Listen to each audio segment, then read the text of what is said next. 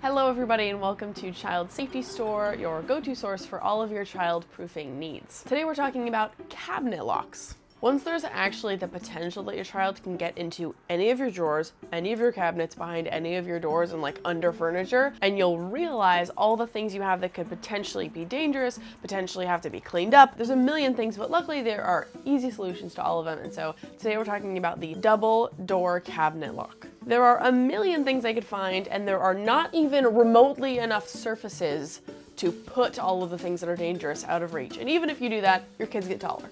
Not only is this practically to just keep your children out of those places, but it's also just to give you a peace of mind, so you don't have to stress about them accidentally getting into something they shouldn't. Our best advice is to do this early, so before they actually start crawling. And that's so it's already set up so that the one day that your child does start crawling, which you can't really predict, you're gonna be all set to go. There also is the reality that working with locks and having all of your cabinets closed is a different way of moving around like your kitchen, and so things might take a little longer, you might have to get used to them. So having those systems already set up and giving yourself time to get used to them before you have to start also stressing about it is a good idea. It just means you'll be super ready when all of the exploring begins. So there's actually two examples that I'm gonna show you today. Here are the two examples. Both of them are from Safety First, and they're basically the same thing, they just have a little different mechanism. So we'll start with this one. This is the double door cabinet lock.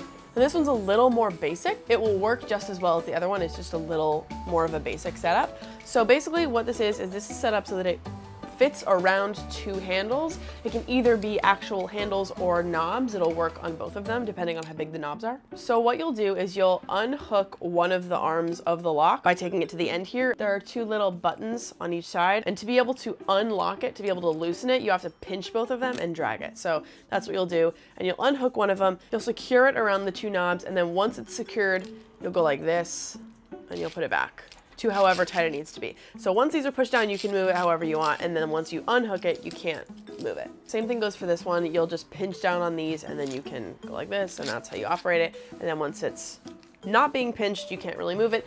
The only thing that's different is it has a lock indicator, so ideally what you do is you'd slide it onto the two locks, pinch it close, and then once it hits that second lock, it'll go like that when it shows that it's tight, and it'll have that little lock button.